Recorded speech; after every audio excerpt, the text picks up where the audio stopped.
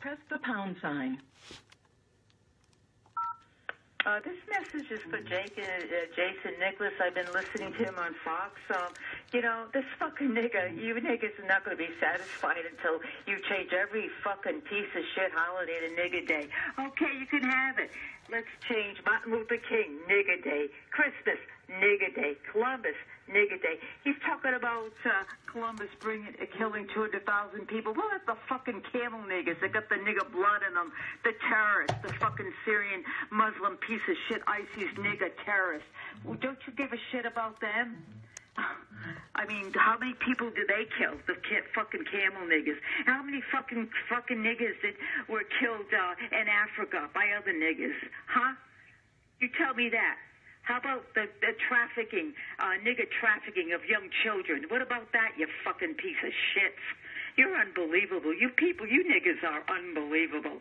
I mean, it's just, you blame everybody else for your demise. And you know what? You love to get a bleeding heart because that's how you survive, by playing the fucking victim. You people cannot live in a civilized society because you're fucking primates and you're uncivilized. 50% of the murders, over 50% of the murders in this country are committed by fucking niggas, and there's only 15% of you people? You don't belong here. You fucking don't belong. The rest of you fucking assholes are either working for the state, working for the college, working for the government, working for the cities, and I'm paying for you. You're either fucking on welfare, looting me on fucking welfare. What the fuck do you niggas do all day on fucking welfare? Or you work for a fucking college, and I'm still fucking paying for you. It's sickening. You're fucking sickening. 50 years of affirmative action that I couldn't even get a job because of you fucking niggas. I was almost raped by a fucking piece of shit nigger in a ladies' room in a restaurant. My cousin, 21, a fireman, defended the housing project where you fucking animals live. He was murdered by a fucking nigger. You people are disgusting. You don't belong here. You belong in Africa where all the jungle monkeys are. Let's face it. I was a probation officer. I saw it for my own. I heard 18, 19-year-old girls coming to me. They were picked up for worthless checks. You know what? Their mommies told them, you better get yourself fucking pregnant because you got to bring in fucking money. Then I worked with high-risk babies. I worked with a black couple that was very rich in the community, and she told me, these fucking female niggas are looking to get pregnant by my son because, we're rich in this area, and they want support. You fucking assholes. You don't belong. Your IQ level is so low. Statistically, white people have higher IQs than you people. You fucking son of a bitches. All you do is play the victim. The Asians come in here, they get out of the fucking ghetto. The Russians come here, they get out of the fucking ghetto. You fucking assholes, what are you, that stupid? You can't even fucking get out of the ghetto? You love it because you like to do your drugs. You like to live in filth. Let's face it. That's who you are. You are jungle monkeys, and there's not. Look at Chicago. 18,000. Look at that. 3,000-4,000 murders.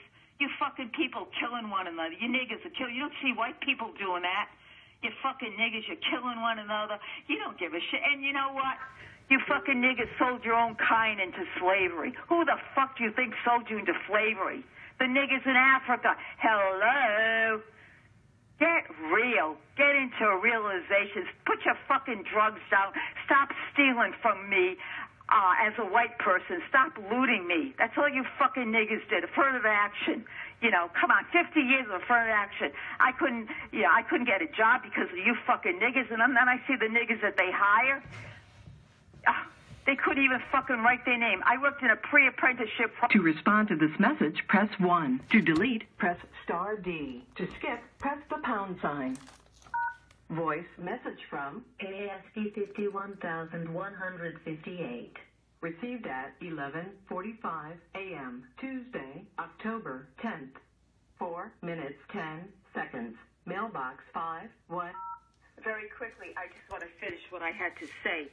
I was involved in a pre-apprenticeship program, and I was making maybe $10 more a week than they were giving these 35 people, 23 years old, an affiliation with the unions, the Carpenters Union and Painters Union. There's 30 blacks and 5 whites, okay? All right. I was making $10 more than they were a week, and I had my master's, okay? So I gave up my time and my effort. That's why I know what's going on, because I deal with niggers. I'm sorry, but that's the truth. Do you know, after a week, 30 of the niggers never showed up. The 5 whites did. This is a pre-apprenticeship program trying to get the GED, and I was a teacher and counselor. I was a good person. I didn't feel the way I did. The more you deal with niggers, the more you're disgusted with them. But anyway, none of these niggers showed up, right? And I asked them very nicely, I said, why aren't you all coming again? Ours don't work for chump change. Ours don't work for chump change. That's what they told me, these niggers. Ours don't work. And they're going to do this again. That piece of shit Obama's going to do this again. Don't you understand? This is over a 20-year period I'm talking about. These fucking niggers, you never change. This is over a 20-year period in 3 or 4 states. I remember being 9 years old. My mother taught sewing, in the housing project. And you know what they told her?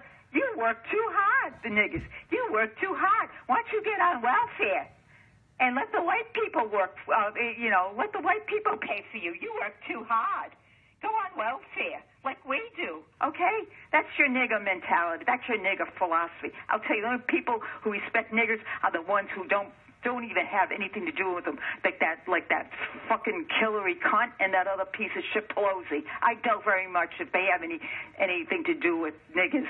And this is the truth.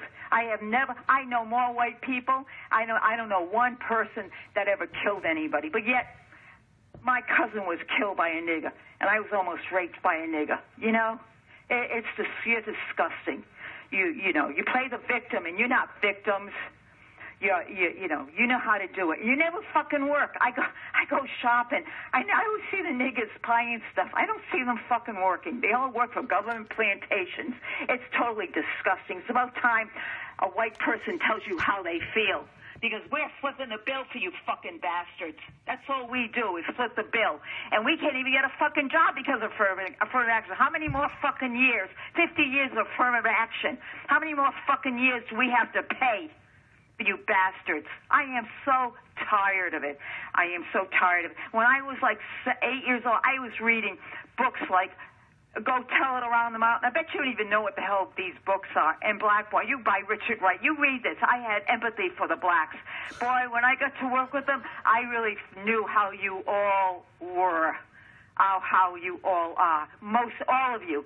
I had black friends. You know what they did? I got so sick and tired of them telling me how bad Whitey was. I am so fucking fed up with it.